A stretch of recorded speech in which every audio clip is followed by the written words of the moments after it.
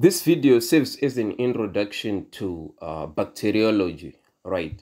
So in this video, we are going to talk about the basic structure of the bacterial cell. We will talk about the cell wall of gram-positive and gram-negative bacteria. We will also discuss the functions of different virulence vectors, and we will conclude by having an overview of a gram-positive bacteria. Right, so let's get into it. Right, so this is the basic structure of the bacteria. All right, so I'm going to label different structures here. For example, let's start. This is the cytoplasm, right? Next here you can see the bacterial chromosome. Right, so these blue dots are actually ribosomes. Right, what you are seeing here is actually a granule, and here you can see extra genetic material. This is called a plasmid. Right, so these are just the basic features. We are not going to talk more about them in this video. Right, so what I'm going to label next is very important. Right, so firstly here you can see the cytoplasmic membrane. Right, the first layer here is the cytoplasmic membrane, followed by the cell wall. This is the cell wall, right? And the outermost one is a capsule, right? And not all of the bacteria contains the capsule. We'll talk about them, right? And here you can also see the flagella, right, for motility. And here you can see the pillows, right? So this pillows is actually either for reproduction, like exchanging genetic material, and also attaching to mucosa, right? So here let's get into detail, right? So here what you are seeing here are the structures of the cell wall. Here on the left is a gram-positive bacteria, and on the right is gram-negative bacteria, right? So what you are seeing here is like all right, this is a zoomed view, right? So you can see, like, on gram-positive bacteria, there are two layers. You can see the first one is the cell membrane, and the second one is actually a peptidoglycan layer, right? And if you check on the right, this one is a gram-negative bacteria. So you can see there are three layers. Number one is a cell membrane, and number two, you have a peptidoglycan, and number three is actually the outer membrane, right? So what I want you to note is that firstly, I will talk about the thickness of a peptidoglycan, right? So you can see on a gram-positive bacteria, there is a thick peptidoglycan layer, right? As compared to the thin one on the gram-negative bacteria, all right? The second thing I want you to note is the periplasmic space, right? So this is the space you are seeing. It is two parts, here and here, the upper part and lower part, right? So it's found between the what? The outer membrane and the cytoplasmic membrane, right? Okay, then the other thing which I want you to note is actually the teichoic acid or lipoteichoic acid. These are specific for a gram-positive bacteria. So this will be your buzzword. If you hear about teichoic acid or lipoteichoic acid, just to remember the gram-positive bacteria, right? And for the gram-negatives, you need to remember lipopolysaccharides, right? Lipopolysaccharides, right? Then here I want to just have an overview of the structure which I just mentioned, all the structures which I just mentioned, right? So we're beginning with the cytoplasmic membrane, right? So on chemical composition, it's made up of phospholipid bilayer sac with embedded proteins. So this function is the site for oxidative and transport enzymes, right? Then lipoteichoic acid, I said it, in gram-positive bacteria, right? So it only extends from the membrane to the exterior, right? And the function of the lipoteichoic acid is to induce tumor necrosis alpha and interleukin-1, right? So we will talk about this in the next videos, right? The other thing which you find on the cytoplasmic membrane is penicillin binding proteins, right? So these are for cell wall synthesis. The second structure which we are going to talk about is the cell wall, right? So on chemical composition, the cell wall is actually made of a peptidoglycan, right? So peptidoglycan is actually a sugar backbone with peptide side chains cross-linked by a specific enzymes called transpeptidases, right? So what's the function of this cell wall? It gives a rigid support and protects the bacteria against osmotic pressure damage, right? The next structure is a periplasm, right? And this one is actually a space between cytoplasmic membrane and the outer membrane, right? I showed you this, right? So the function is that it accumulates components exiting from gram-negative cells, and remember, it's only found on gram-negative bacteria, and those components also include hydrolytic enzymes, right? The next structure is outer membrane, right? So it has 3 layers. The outer leaflets contain endotoxin. Then there's also embedded proteins, right? So these are actually porins. And the inner leaflets, it contain the phospholipids, right? So on function, the endotoxin is actually a lipid A, which induces tumor necrosis alpha and interleukin-1, right? The porins are for transport across the membrane, and also we will find outer membrane proteins, right? So most of the outer membrane proteins, or OMPs, are antigenic, right? It means they have the ability to induce immune reaction, right?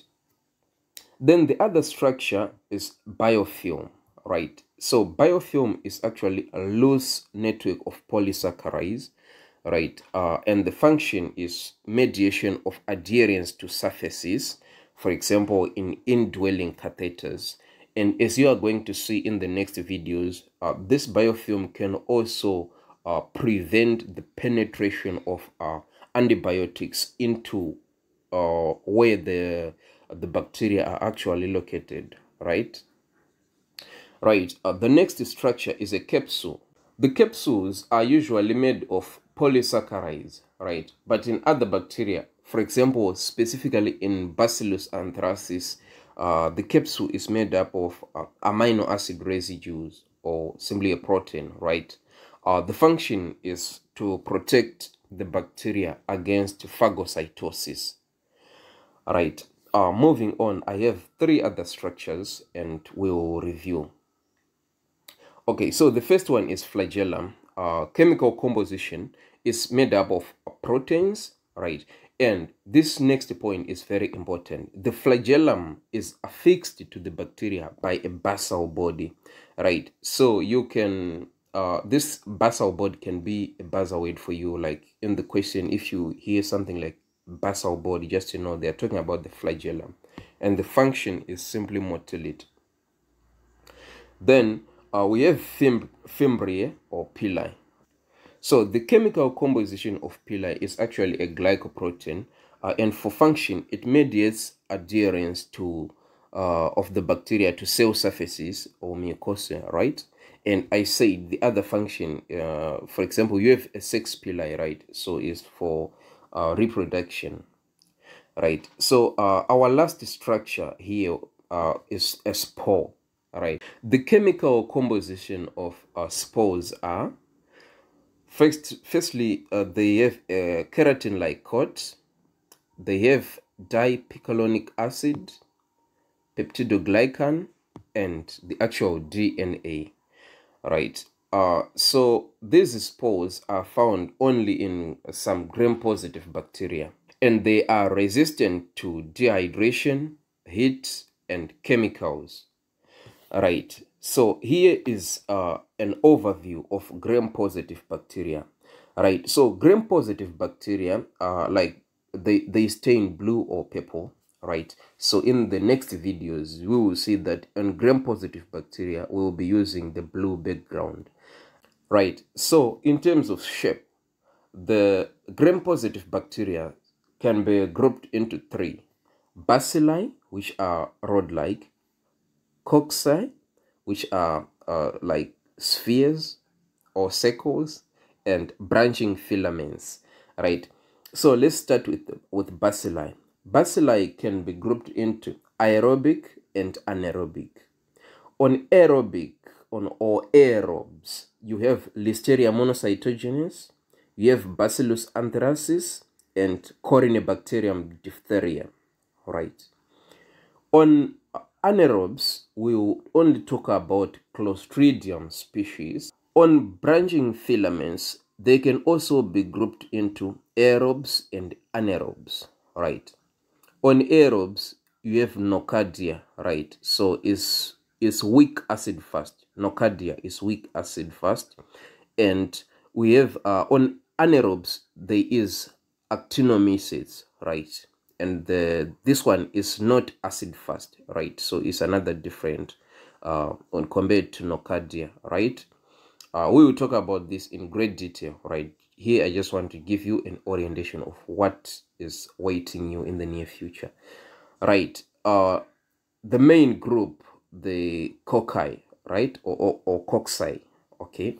So the cocci can be differentiated in terms of presence or absence of the enzyme called catalase, right? So catalase positive cocci are actually staphylococci, right? So these ones are arranged in clusters, right? Or like grapes, like this, right? So staphylococcus species can be further differentiated in terms of presence or absence of coagulase.